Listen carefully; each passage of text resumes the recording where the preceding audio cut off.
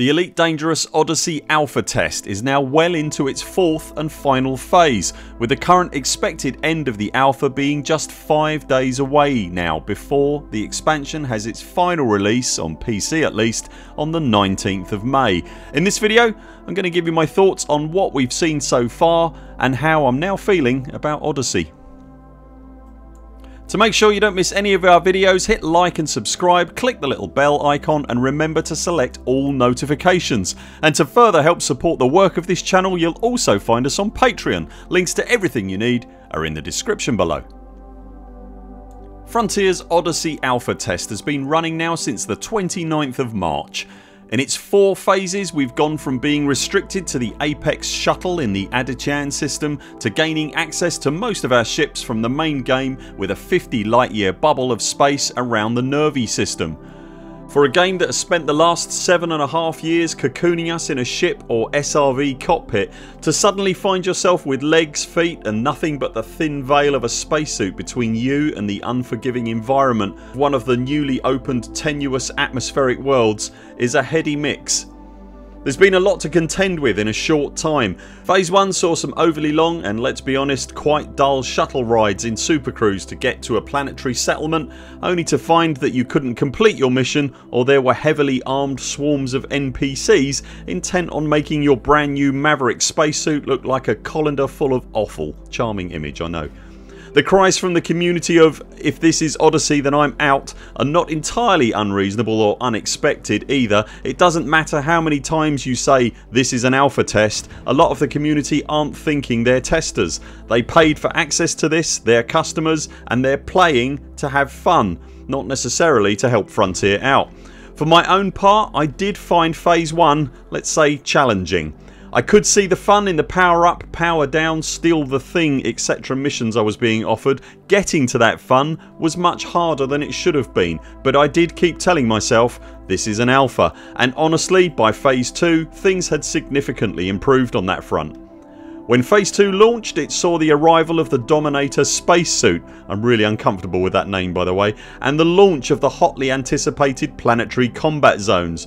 It was expected that this would be the first opportunity to really see the much vaunted sphere of combat in action, and whilst the trinity of ship versus SRV versus man is possible in a combat zone, let's be honest, it rarely happens, and the NPCs haven't gotten involved in that triangle beyond the human on the ground shooting another human on the ground. Outside of open play, I can't yet at least see the heralded sphere of combat entering any combat zones, and if it does, it'll likely be quite one-sided. In the alpha at least, the combat zones have become a fairly lightweight Call of Duty style experience. As it happens, I quite like that. For me, there's a nice pace to the combat and I enjoy seeing the elite weapon tropes play out on a small scale. If they remain as they are, I will however be disappointed that the AI doesn't take a bigger role in it, and I'll struggle to see the point of the rocket launcher in the game, that I specifically play at least. But this is just the alpha, you'll hear me say that a lot and it's important. So phase 3 then arrived, bringing with it the Artemis spacesuit and exploration, one of the biggest tentpoles of the larger elite community and the feature that we probably knew the least about. The handheld bioscanner / cabbage cannon thing being the biggest unknown. Was the vegetable grabber going to spring out and literally rip bits off the defenceless planetside lifeforms, or was some other unforeseen mechanism going to kick in that we hadn't anticipated? Yep, it was option 2. I've gone on about that at length before and the community also felt the same. The Twitch reaction based spinny dial minigame didn't survive its first weekend. It's still in the alpha, but Frontier were quick to hear the community outcry and, to their credit, swiftly took action. We don't yet know how it will work exactly upon release, but it's been alluded to that the broccoli tester will instead be a point and click kind of affair.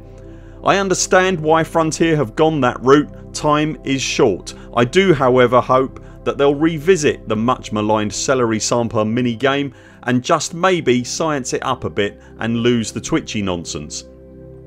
I wanted an opportunity to fit Potato Prodder into this piece. Looks like I won't get my chance now as I'm done talking about it, so I'll just say Potato Prodder and then we'll move on.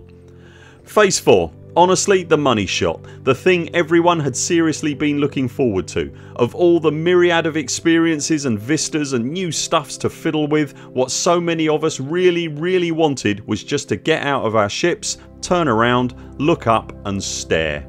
That simple act of wonder to see the ships that have been your identity, the thing that other players use to judge and identify you as an individual in this colossal virtual galaxy for the longest time, from a perspective that has never been possible before, was just glorious. You know the ships, even the small ones, are big, but you cannot appreciate the scale until you're stood on the ground looking up and up and up at them. I've heard tell from multiple commanders that on seeing the ship that took them on the distant worlds expeditions or moved countless tons of CG freight or was their personal right hand of justice in a Hazres, upon seeing that extension of their life in Elite Dangerous from the first person perspective for the first time, well, they shed tears. I will never forget seeing those lift doors open and catching my first glimpse of my faithful Anaconda, the wobbly rocket, from the floor of the hangar bay. It's not often words fail me. I think one of the big problems that the alpha test had was the branding and by association the setting of expectations. Frankly, calling it an alpha test, because honestly it doesn't feel like an alpha test. It feels more like a focused test of some very specific features and ideas to see how they roll with the community and how they function in a more realistic environment than Frontier can create themselves. Admittedly, that doesn't roll off the tongue quite as easily as alpha test. I think a lot of people expected the Odyssey Alpha to be the complete Odyssey experience with more bugs. I don't think that is what we've been playing. Indeed, Frontier have actually stated on more than one occasion that what we're seeing is a slice of Odyssey, not the full game, and that they want to keep stuff back for us to discover for ourselves. That's admirable and understandable, and I'm honestly glad they're doing that. I'm curious to know how complete those slices are. Are they themselves missing features that are being kept back for full release? I'm hoping that Frontier is keeping something back and that there's something more to the trinity of combat than you can do it if you want to, but you don't need to deal with it. If it isn't present in a more meaningful way, I will honestly be disappointed with that. Huge missed opportunity. If they've kept it back as a surprise, then bravo. One thing that is kind of a big deal to me, the simple act of exiting your ship is really disappointingly handled. It's a fade to black, you then pop into existence outside your ship and off you go. When you launch an SRV there's a whole deploy, unfold, install and go animation sequence. It's been present for years and serves no viable gameplay purpose other than being cinematic and immersive, and I love it. Likewise, the deployment of an SLF, the whole catapult and unfolding wings thing, is fantastic and immersive. One of the greatest moments in Elite Dangerous gaming, turning around and looking up at your ship after leaving the cockpit, is heralded by just popping into existence inside a blue circle on the ground. If that is genuinely the Neil Armstrong moment that Frontier spoke of when we first heard the name Odyssey spoken out loud all those months ago, well, here at the pit we play multiplayer a lot, all the time in fact, as do other members of our community. I can't speak for them, but when I see a commander pop into existence inside that blue circle it jars me every single time. I honestly can't bear it. One of the big things absent from the Odyssey conversation so far has been space and what's going on there. In our rush to get out in our newly acquired fleet, no one is really discussing what's happening in the black, if indeed anything has changed.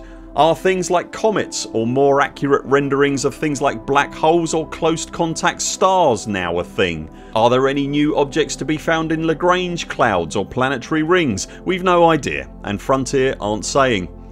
We've heard from Frontier themselves that new SRVs won't be a thing on day one of Odyssey, but we were also told in that regard to watch this space.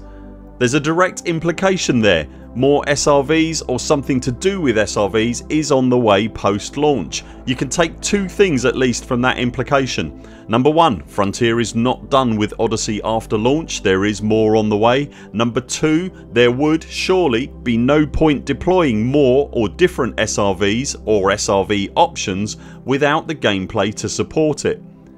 When it comes to engineering suits and weapons, one of the components needed are new materials called suit and weapon schematics. During our gameplay in the alpha we've also found vehicle and building schematics. Base building was part of an alleged leak from Frontier a few years back before we knew Odyssey existed. That leak, which covered multiple games, has been proven to be largely accurate and is at this point regarded as genuinely having come from inside Frontier. Frontier have since said that this stuff isn't part of Odyssey, but if base building or SRV engineering for example are not planned for further down the line at least, then what are those schematics for? Frontier clearly had some sort of roadmap for the initial launch of Elite Dangerous and then Horizons that lasted approximately 5 years. There was then a 2-year period where, broadly speaking, nothing much happened in the game and we had no idea what, if anything, was ever coming to the game again. Even whole communities like the Anti-Xeno guys had their content and onward narrative essentially turned off for reasons that have never really been made clear. There's now a whole generation of Elite players who have no idea that the Thargoids used to be advancing week on week on week towards the bubble, eventually attacking the bubble itself until they suddenly weren't. Elite Dangerous is that most modern of beasts, a game as a service. It has to have new stuff dropped into it on a constantly evolving cycle.